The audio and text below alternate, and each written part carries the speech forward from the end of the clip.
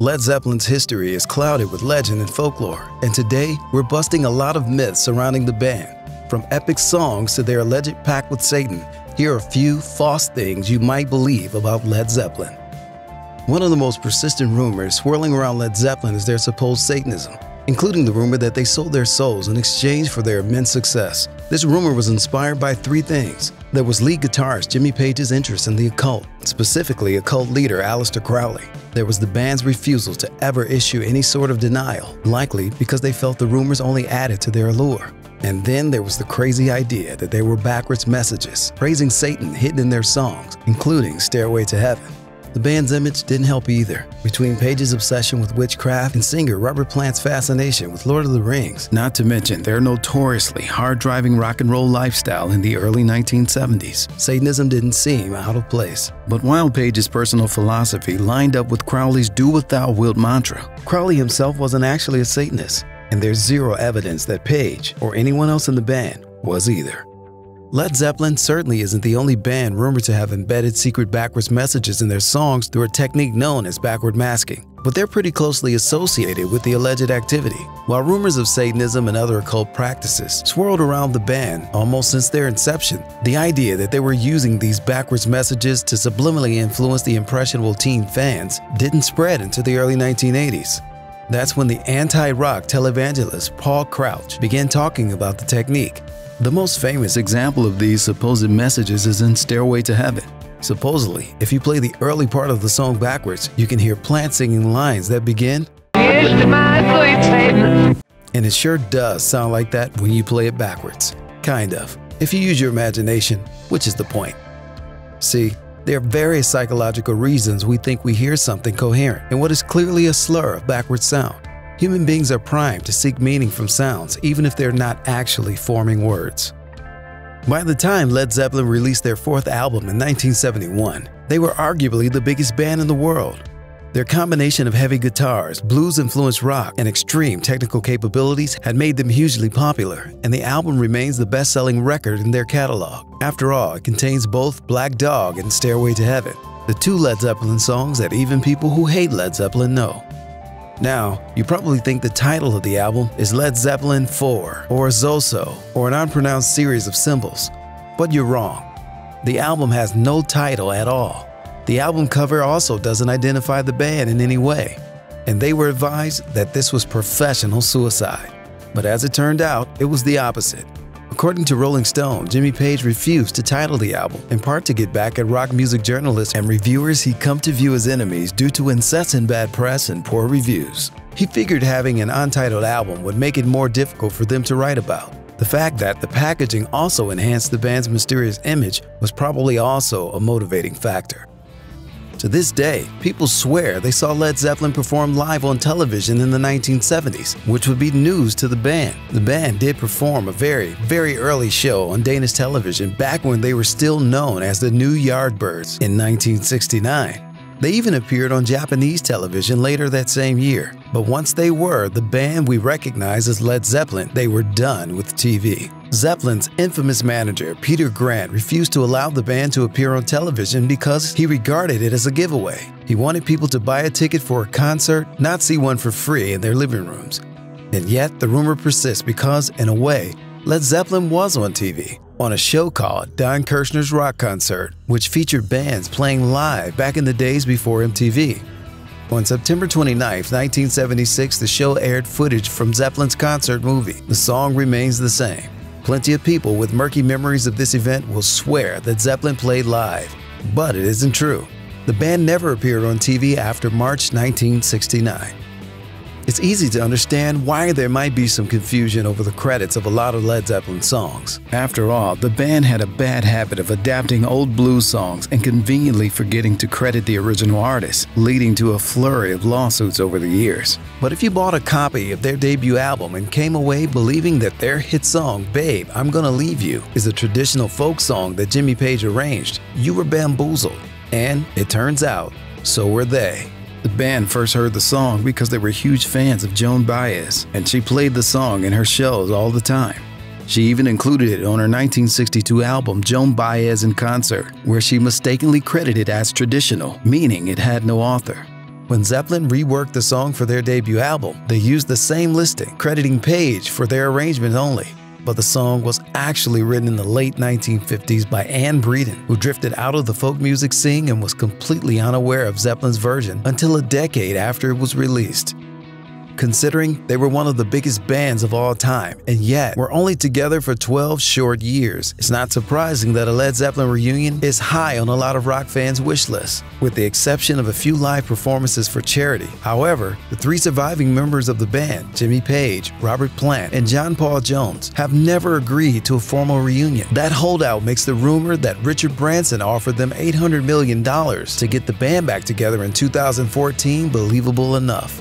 The details of the rumor are a little strange. Supposedly, it would have involved hundreds of concerts but only 3 cities, and Branson intended to use his expertise in the airline industry to recreate Zeppelin's legendary touring plane, the Starship. The rumor goes on to claim that Robert Plant, who's never been interested in a full-scale reunion, considered the offer for a night, then theatrically ripped up the contract in front of everyone the next morning. But it turns out none of this is true. Both the band and Branson confirmed that it was just a rumor, no doubt boosted by legions of fans thirsty for a Zeppelin comeback. Even if your musical taste ranges far from the 1970s hard rock, you know the drums from Led Zeppelin's 1971 song, When the Levee Breaks.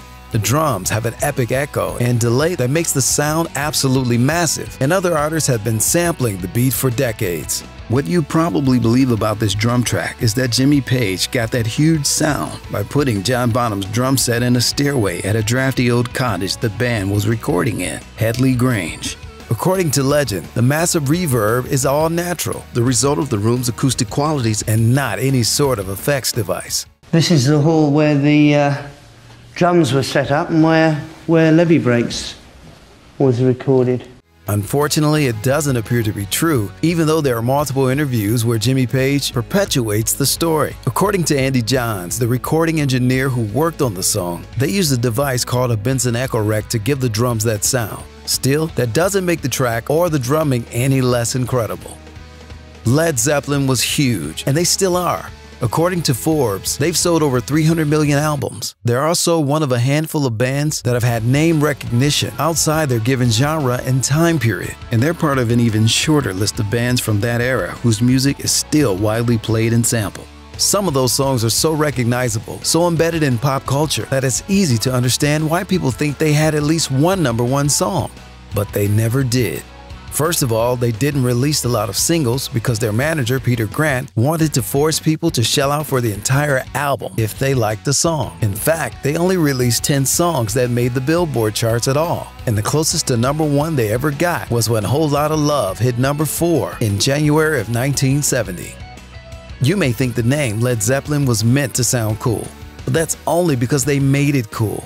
It was originally a joke. By the late 1960s, Jimmy Page was an established, successful musician who played on plenty of recordings by big-name artists like The Who, The Kinks, and The Rolling Stones. In 1966, he joined the Yardbirds with his old friend Jeff Beck. Just before that, he played guitar for a song Beck was recording as a solo artist, with Keith Moon from The Who on drums and fellow session musician John Paul Jones on bass. Page looked at the talent around the room and thought about forming a supergroup of established genius musicians. According to legend, when he pitched the idea, Moon joked that they should call the band Led Zeppelin because it would go down like a lead balloon. A few years later, Page began putting together the supergroup after the Yardbirds broke up, recruiting singer Robert Plant, Jones, and drummer John Bonham. The band originally toured Europe as the New Yardbirds as they rehearsed and perfected their performance. According to writer Mick Wall, when the band returned to America, Page got a cease and desist letter from the Yardbirds guitarist Chris Dreja, who claimed to have legal rights to the band name.